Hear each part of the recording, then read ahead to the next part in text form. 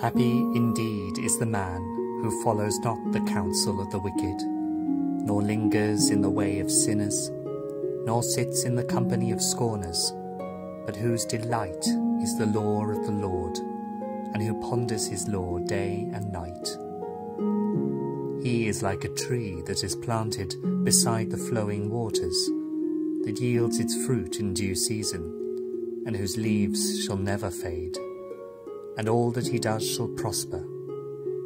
Not so are the wicked, not so, for they, like winnowed chaff, shall be driven away by the wind. When the wicked are judged, they shall not stand, nor find room among those who are just.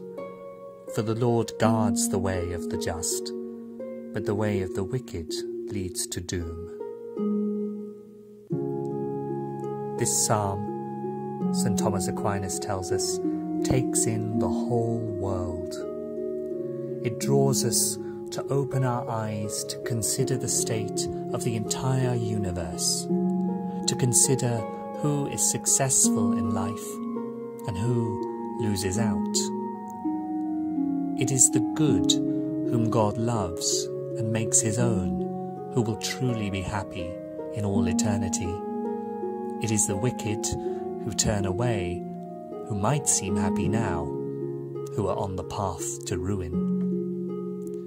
Christ, the lover of mankind, climbed a tree, planted firmly in the earth, and a river of life-giving water flowed from him. This tree, the cross, replaced that old tree by which Adam had sinned. Instead of taking from the tree, Christ gives by a tree, pouring out blood and water for the washing away of sin. Do we take time to pray in silence each day and drink from Christ's side? Does the water of the Spirit gush forth in us, as the Lord promised when he cried aloud, "If anyone thirsts, let him come to me and drink. He who believes in me, as the Scripture has said, out of his heart shall flow rivers of living water." The happy man who belongs to Christ finds him in his heart and in his mind, day and night.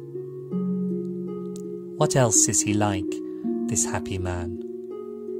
Firstly, he is deeply rooted, planted in a firm soil.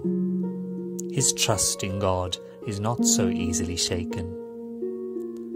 Next, he is a man not just of prayer, but of action. He produces those good fruit that St. Paul speaks of: love, joy, peace, patience, kindness, goodness, faithfulness, gentleness, self-control. Lastly, he avoids at all cost sin and perseveres, always shunning temptation to follow the counsel of the wicked.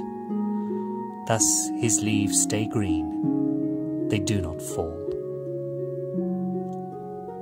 Glory be to the Father, and to the Son, and to the Holy Spirit, as it was in the beginning, is now, and ever shall be, world without end. Amen. Our Lady of Ransom, pray for us.